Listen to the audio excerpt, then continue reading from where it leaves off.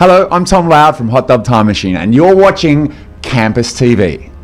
Welcome to Hot Dub Time Machine. My name is Lulu Loud, and I will be your cabinet attendant and Time Lord. Tonight is definitely going to be the best party ever. So we're here at Summer Ball and we're backstage with Tom Loud from Hot Dub Time Machine, who's performing this evening. How are you doing today, Tom? Really good. Thank you very much for having me. No problem. Hopefully you're going on soon, but we'll just ask you a few questions first of all. So the big question, I suppose, is where did you get the idea for your act? Hot Dub Time Machine comes from finding a lot of dance parties a little bit boring. There's a lot too many DJs take themselves a bit too seriously, and I get very bored if there's only one genre of music. So I wanted to make a party that has all kinds of music and that is just fun and silly. And so Hot Dub Time Machine is it. Now, as you just said, you pick music from all different eras and years, but what's your favourite year of music? Well, I genuinely don't have one because I really think that as people get older, they sit there and they go like, a lot of people come up and say there's no good music made after the 60s, there's no good music made after the 70s. A guy sent me an email the other day saying there's no good music made after 2010. And it's just not true. There's great musicians who are making great music the whole time. So I like the Beatles just as much as I like Beyonce. That's good, I suppose. I mean, you get a good range. Yeah. But so before you did Hot Dub Time Machine, you were on the comedy scene, weren't you? You were doing tours with that. How's that transition been? Do you find that a lot of what you used to do sort of bleeding into it, or?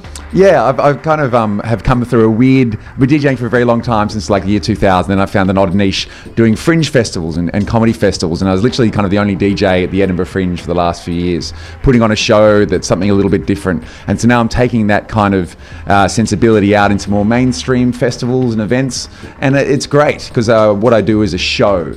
And it has a concept and a level of production that is really cool. And it's great to get out into these because it's just a bit more crazy. It's a bit the Edinburgh Fringe and all that kind of stuff is wonderful, but when you're playing at an awesome student night like tonight here in Bath, it's a whole different level.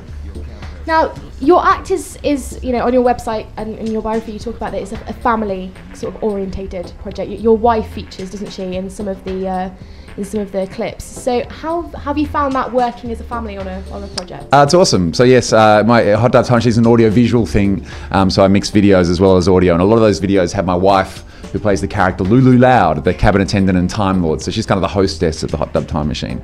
And so she's just a great actress. And when I married her many years ago, I knew that. And the whole thing is basically a campaign to get her more work, because actors, never get any work. So, and we love it. It's now a project, and it's a wonderful thing if you can work with your partner. I highly recommend it. So you are here at university, and we've got loads of freshers coming in September who are obviously excited to start and what have you. What advice do you think you could give to them for starting here? Wow, that's an interesting question. Yeah, I the first time I went to uni, I wasted much of my parents' money doing a Bachelor of Arts. I wanted to work in radio and communications and stuff. So, but I think work out what you want to do and get excited about it, and get really find what you're passionate about, and then just get so excited about it that it doesn't feel like work. A lot of uni can feel a bit too much like work, but when you really care about it and love it, it's easy. So go to the stuff that you love. Now, you've been on tour at the moment, haven't you? Whereabouts have you been? This is the start of my UK summer. So this is the third year I'm going to come over here. So this is a quick little 2-week jaunt to celebrate the end of university with everyone over here. So last weekend I was in Belfast, Manchester and Edinburgh, which was great. And last night I was in somewhere, Surrey.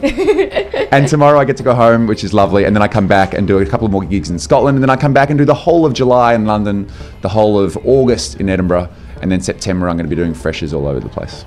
That sounds awesome. How do you find the UK crowds? Do they differ to everywhere else that you've been? They do, definitely. I really like it because English crowds, UK crowds, they're much more comfortable with cheese. They're much more comfortable with being a bit of a dag. Like in Australia, sometimes we can worry about being a bit too cool. And but in the UK, everyone loves to sing along. Everyone loves dressing up, and that's what I'm all about. So it works really well. Fantastic. Well, have fun this evening, and I'm really looking forward, as I'm sure many people are, to seeing your set. Thank you very much for talking to us. Thanks so much.